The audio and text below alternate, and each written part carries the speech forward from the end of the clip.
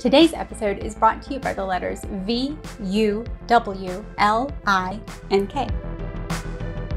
In this new video series, we'll be providing actual, in-depth information on subjects affecting the Texas economy. Immediately prior to the recession, the U.S. was experiencing its longest economic expansion in history, dating back to 1854. This expansion lasted through 16 iPhone releases. Then in early 2020, oil prices began dropping until they reached historic lows in April. At the same time, the world was beginning to react to the never-before-seen SARS-CoV-2, better known as COVID-19. The lockdowns that followed were designed to slow the spread of COVID, but also forced millions into unemployment. Not surprisingly, that plunged the economy into a recession unlike any other. Okay, that was a tad dramatic. There is truth in that statement. Most recessions occur because of an imbalance in the economy, not a virus. So economists haven't known exactly what to make of this one. While our country and the world really experienced a pandemic back in 1918, a lot about our life and economy have changed since then. As a result, we don't have historic data to help us understand what's happening now.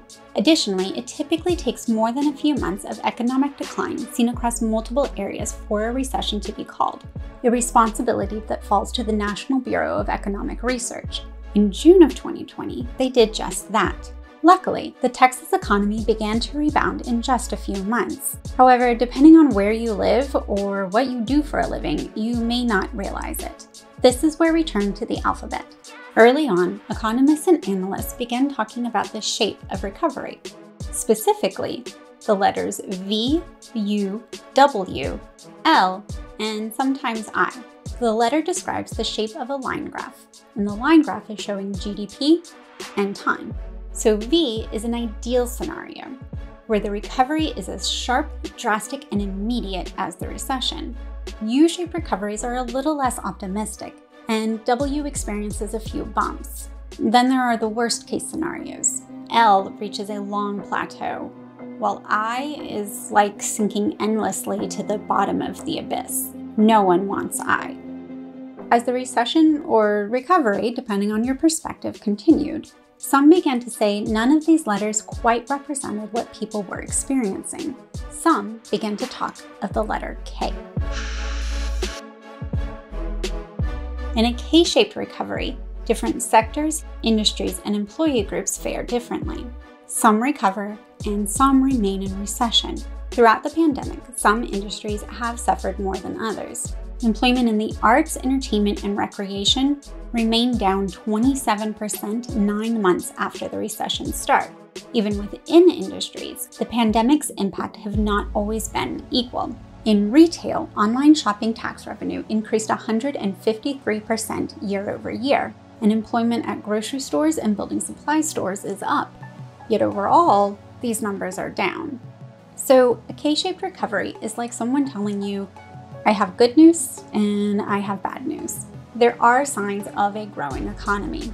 Personal savings are up, credit card debt is down, while at the same time, many people are hurting. Maybe that has you wondering, why does this matter?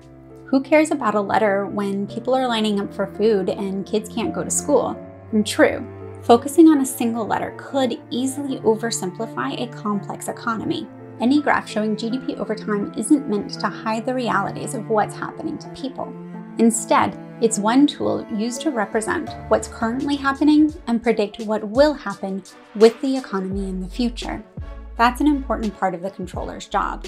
Governments need information from this metric and others when drafting budgets, offering aid, and writing other legislation.